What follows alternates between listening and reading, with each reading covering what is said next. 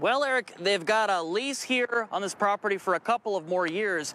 And so, as you mentioned, it's a big space. They don't want it to sit vacant, so they're trying out some new ideas. For 67 years, Molbak's was here. Then the devastating news to the community, they had to close. But the fight to open again is not over. The company now rising up through the Green Phoenix Collaborative. So what do you think? You're just gonna have like little booths set up here, booth here, entrepreneur selling things, you know? I think that is something that we design in and with the community. CEO Julie Kohia said they're now asking for help to bring one last idea to life.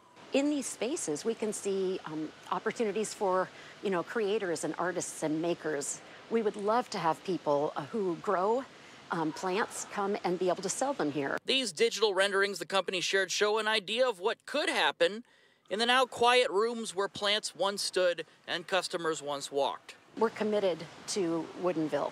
I mean, we are of this community, and we see this as an act of service and collaboration.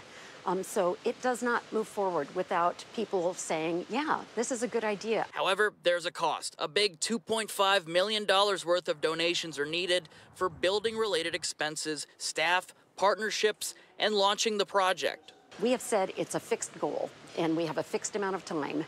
If you were to put in $10,000 right now, if on May 9th we only had $2.4 million, then we didn't reach our target, and all of that money is returned to everyone who contributed. I think it's great, but I'm going to miss the nursery. The idea getting some praise from others in the area. It'll be a great community center. I think it'll be good for Woodinville. So again, you heard there, by next month, if they don't get that money to meet that financial goal, the project just won't happen. But if you would like to learn more, we've got that information. Just head over to KOMOnews.com. In Woodinville, Paul Rivera, KOMO News.